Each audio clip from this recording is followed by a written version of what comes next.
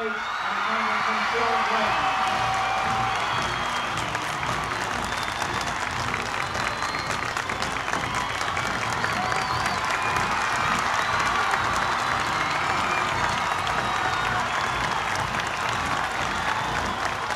There's a sign I like. Democrats for Reagan-Bush.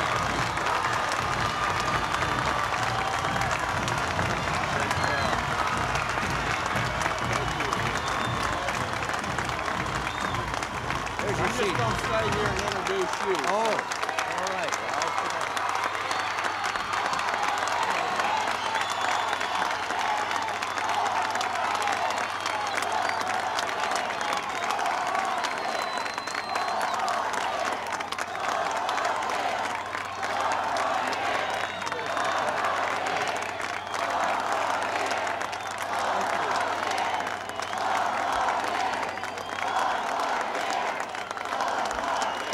Thank you, thank you, thank you, thank you. Thank you, thank you. Mr. President, on behalf of the people of Texas, I want to welcome you to South Texas and to the Valley.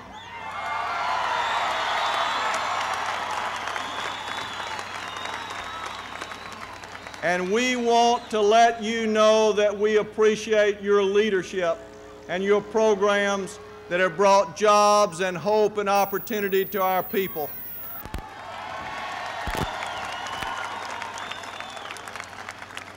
That have brought the inflation rate down from the highest levels in the peacetime history of our nation to the lowest levels in 20 years.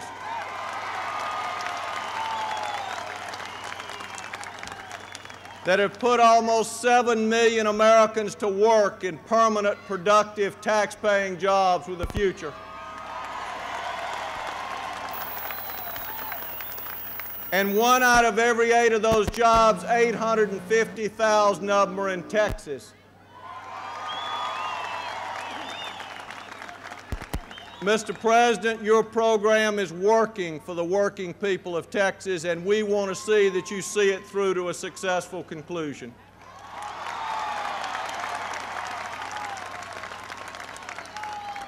But not only has your leadership brought our economy back to life,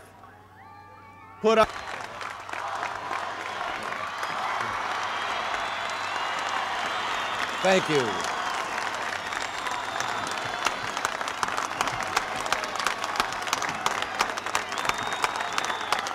Thank you very much.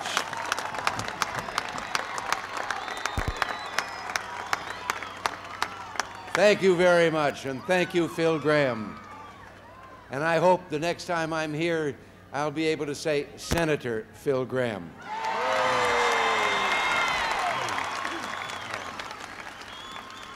But thank all of you for a most heartwarming welcome.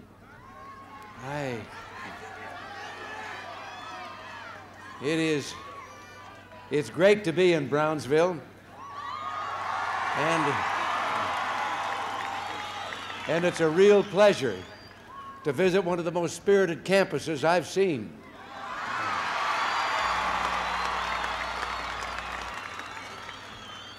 All I can say after touring your school is, Viva Texas Southernmost College.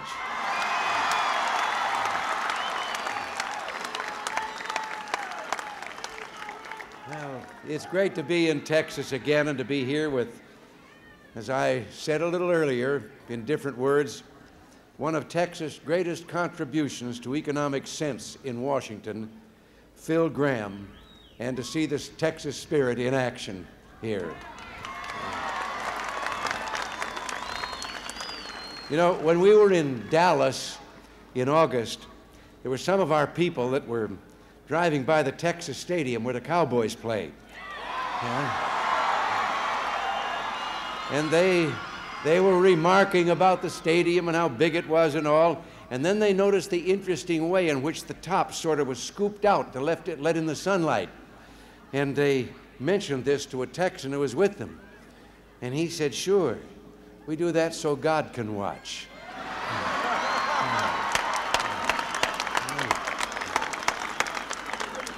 Well, we can use more of that kind of spirit. Now, there's so many things I want to talk with you about today, and just one of them is how the Texas spirit is spreading throughout the nation. In the past 3.5 years, as Phil was telling you, there's been a broad economic renewal in our country. The economy is expanding again. Millions of jobs, as he told you, are being created. Hundreds of thousands of new businesses are being incorporated. Inflation is down, interest rates are down, not down far enough, but at least they're moving in the right direction. So there's good news to report.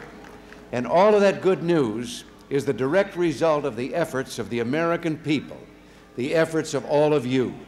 It's your recovery. All we did was get the government out of your way.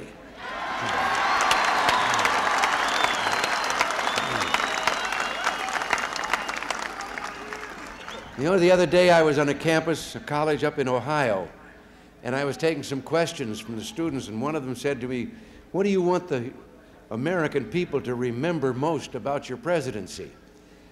Well, I hope they won't have to be remembering soon, but I was taken aback. It's the kind of question you don't often hear, and you're a little surprised you haven't thought about it. And then I said that I just felt if they'd remember that I gave the government back to the people.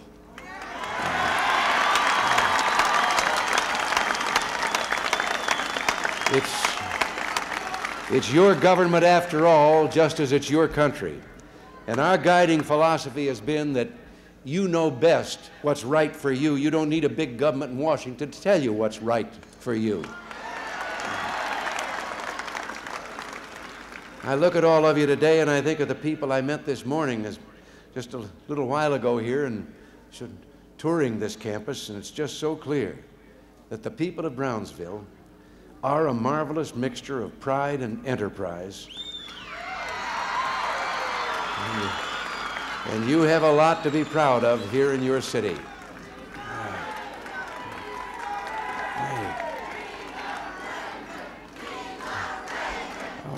Thank you.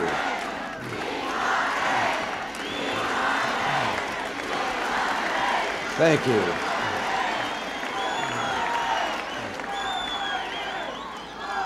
But, all right. Okay, I'm willing. But we know that Brownsville and some other cities here in the Rio Grande Valley have had some special problems the past few years. Economic problems and some bad turns in the weather. And I don't want you to think for a second that you're left out of the American Renaissance. Things are better in many cities in our country, but it's not enough, and we've got to do better. There are so many things left to do, so much of the future yet to be seized and shaped. But the first thing we've got to remember is that together we're on the right track. John Kennedy once said that a rising tide lifts all boats.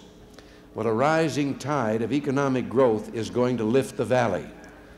We must continue to keep forcing personal tax rates down, not up.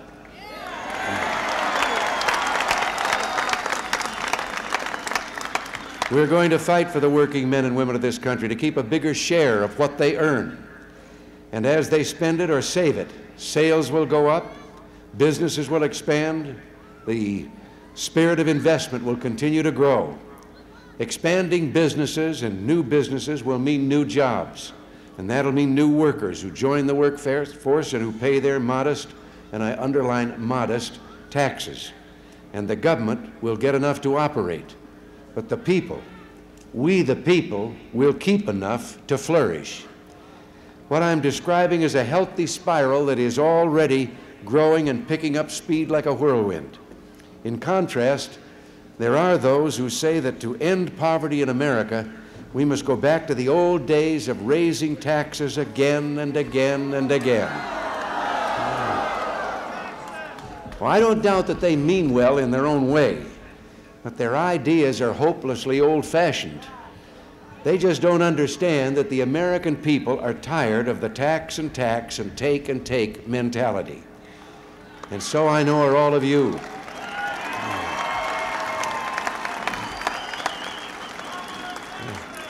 And I'm going to be ashamed of myself in a second for what I'm going to say, but I understand they did borrow their campaign song from your state. It's called Deep in the Heart of Taxes. Isn't that awful? But our program doesn't rest only on growth. It rests on creative new ideas that will make the future brighter for all of us. Ideas like enterprise zones, in which the parts of a city that have known steady economic setbacks are revitalized by giving businesses tax incentives to go in and create jobs and opportunity. It's a great idea, and we're not going to stop fighting until enterprise zones flourish in those towns and cities that would benefit from them. And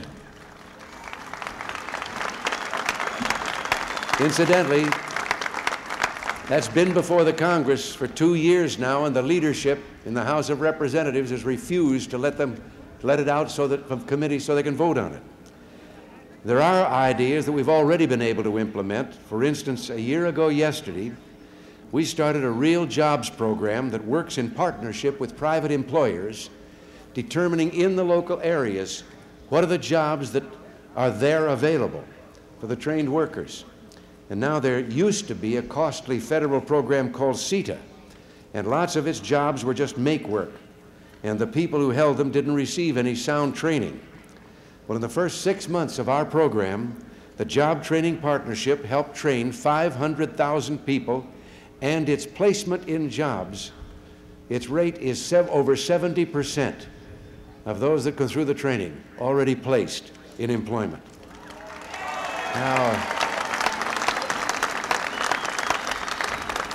Now that's a program that works, and it's a success not just because it involves private employers who know the marketplace. It's a success because it operates on the principle that people don't want a handout. They want some help that will enable them to operate in the world as the independent souls they want to be.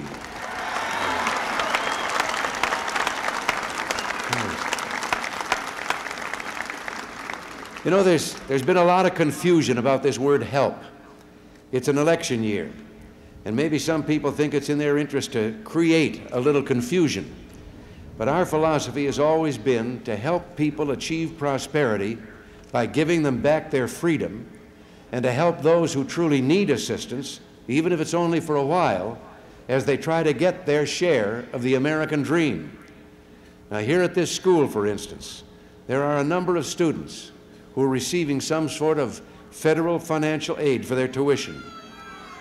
And believe me, there are students who really need that help, and their student loans haven't been cut. In fact, we recently asked the Congress to increase to $3,000 the grant aids for the truly needy. And we've also made it our policy to help only those with a clear, demonstrable need. Those who can do it on their own shouldn't be taking the money we need to help those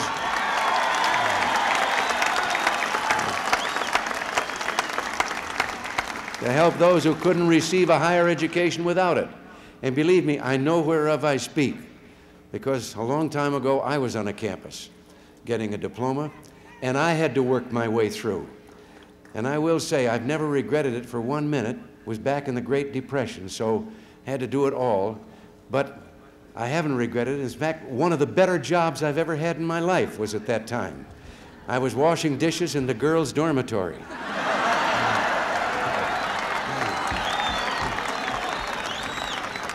And now, some of the people in this valley have really been hurt by the devaluation of the peso.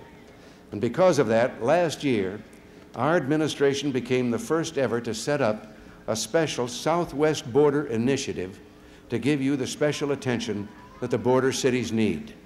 And after last winter's freeze, we directed the Farmers Home Administration to make more loans to local families without adequate housing. Now, this has encouraged new construction and employment in the valley. We freed up more federal funds for small business loans for farmers affected by the freeze. And the city of Brownsville, for example, was given funds to help build a supermarket in a deprived part of the city. And that construction is to create 43 permanent jobs and 30 construction jobs. We also provided financial assistance to help with bilingual programs in the schools of the Valley. Now, these are just 3 demonstrations of prudent federal assistance in a case of clear and demonstrable need. In the past year alone, our administration has committed over $100 million to the Valley.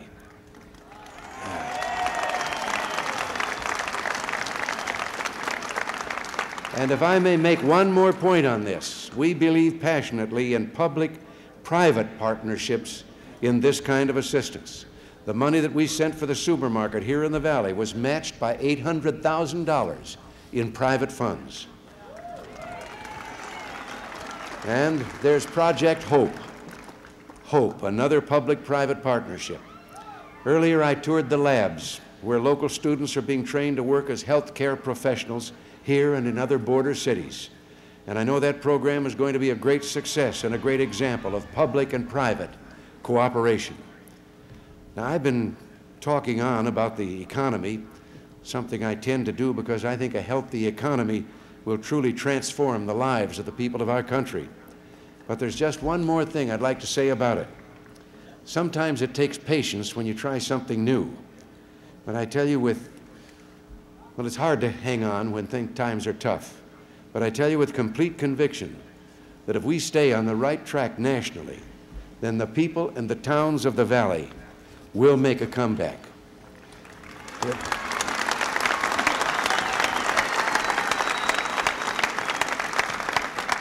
It won't happen overnight, but it will happen in Brownsville as it has happened in much of the rest of the nation. But let me say in closing that even though economic matters are important, well, the old saying is true, man does not live by bread alone. Man lives by belief, by faith in things that are larger than himself. We really almost diminish all the things we are when we limit the debate to money and how it's distributed in our country. We lose a sense of the mystery in men's souls and the mystery of life. I'm proud that we've tried the past few years to softly encourage respect for the traditional values of faith in God and respect for the family.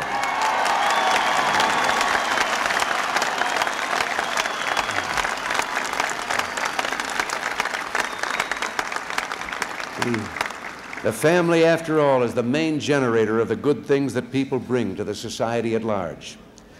We're nothing without the family. And we've tried to reflect that knowledge in all that we've done in the past few years. And now, just one more thing. I know that many of you know the word, and I hope I pronounce it correctly, respeto. Respect? Did I get it right? All right. Respect is an important thing. The United States never wants to be a bully or a bragger, but it's important to show the people of the world that we stand for something and we're proud of it.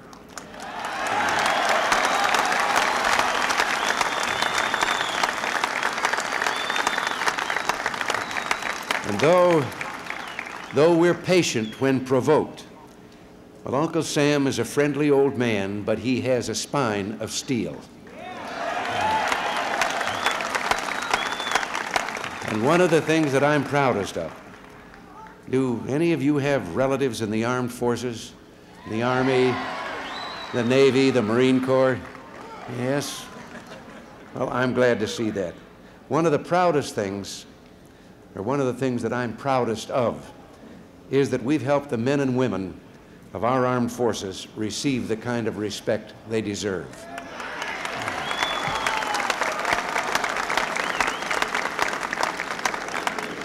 Once again, they're being honored as the priceless professionals they are. They haven't had it easy. The men and women who protect this country never do. But we improved pay, improved their standard of living, and we started saluting them again. And morale is higher than it's ever been, and re-enlistments are up. And I'll tell you, whenever you happen to see one of those young men or women in uniform on the street, if you just maybe give them a smile and a hello and indicate that you know how proud they make us, I think you'd feel just great after you did it, and I know they'd feel great. Okay. Well, I've probably gone on too long here, but I like it.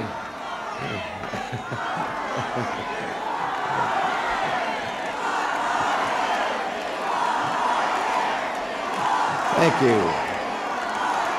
Okay. All right. Thank you. I don't get here often enough. I like it here. Can I come back?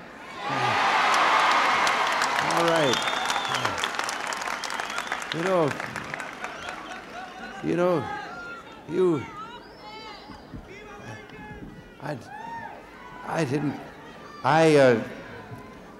You're reminding me of something that I saw yesterday. I went to a swearing-in ceremony for 1,548 new citizens, all being sworn in as new citizens of the United States.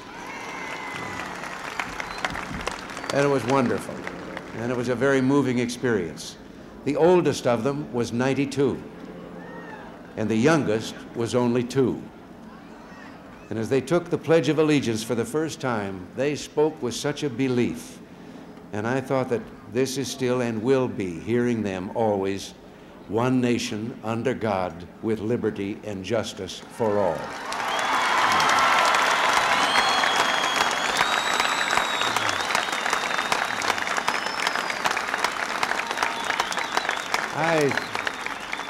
For that we must all be truly thankful. And I thank you so much for your wonderful hospitality. I go away from here feeling a little taller, and believe me, very proud indeed.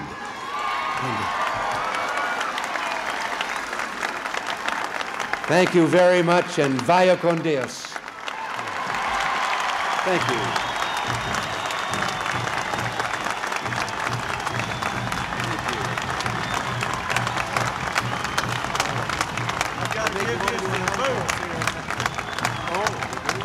Thank you very much.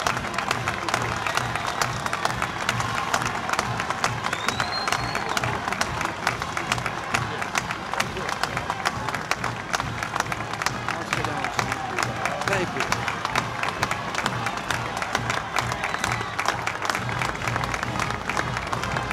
I'll try.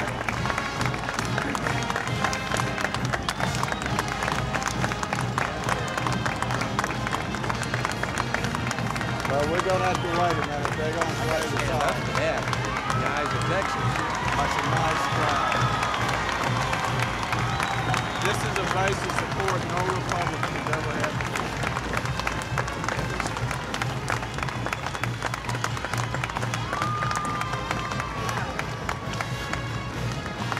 They see in you what they thought they saw in John Kennedy.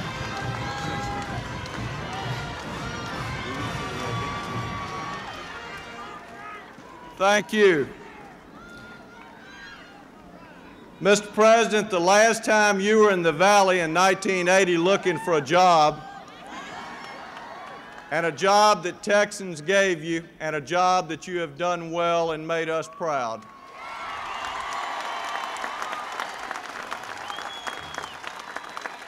The people of South Texas at that time gave you a saddle, and you used that saddle to break an old horse in Washington that was spending our money and not responding to our will. And there was talk today about giving you a horse to go with that saddle, but we figured you couldn't get it on the plane. So they put these boots together.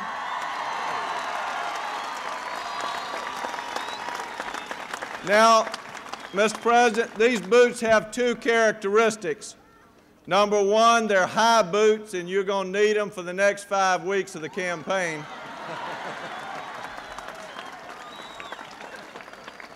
But number 2, they have stout bottoms for dealing with people like Tip O'Neill for the next 4 years. Thank you very much. Well, thank you all very much. And I got a ranch where they'll come in handy and be used, believe me. Some recently have tried to suggest that I have a ranch where I just walk around and look at the scenery or something. And they made the mistake of saying that in front of Nancy one day. And she challenged those who say that. I don't get there as much as I'd like, but she challenged them to come on out and follow me from morning till dusk any afternoon and do what I do. I like working on the ranch. I'll use them. Thank you very much. Thank you.